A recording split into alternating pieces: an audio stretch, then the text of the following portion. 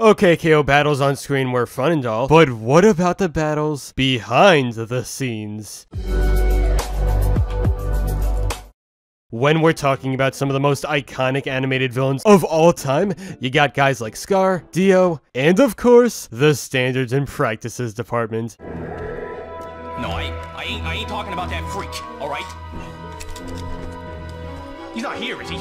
They exist for a good reason, to make sure something is appropriate for TV, and to approve or deny certain jokes. The only problem is that their actions are weird, to say the least. Creators like Alex Hirsch have been public about their problems with the department, and the truth is that making a cartoon with these restrictions is not easy. When it comes to Cartoon Network's OK K.O, let's be heroes! There are jokes that never had the chance to appear because they weren't allowed. However, a little creativity can go a long way. These restrictions allow for the crew to play around with certain ideas, and sometimes enhance their jokes. This is a side of animation that we don't get to hear about much, but Ian J.Q. has come forward with a few stories about his show. OK K.O had so many weird S&P calls. Here's one. You're not supposed to show kids interact with fire, but we were allowed if it was magical fire. We colored it green so it's magical, and now safe for any age. Yeah, sure, this is magical fire. I see nothing wrong.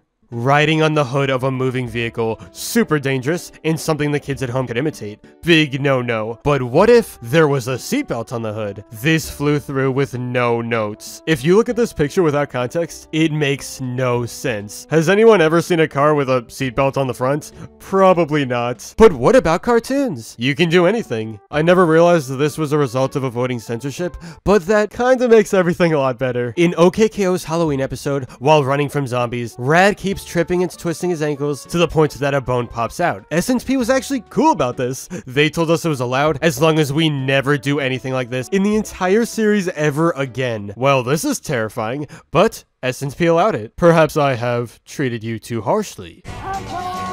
At the end of the day, Standards and Practices is a necessary component to bless our eyes with some good old animation. They may seem like the ultimate evil that puts an end to top-tier jokes, but think about it like this. The ironic thing is that more often than not, their potential censorship leads to better jokes than the original ones, which makes it turn out great. It's sort of like a mutually beneficial relationship where crew members need to think outside the box to fall within the boundaries of what's considered appropriate. Can we really complain about that?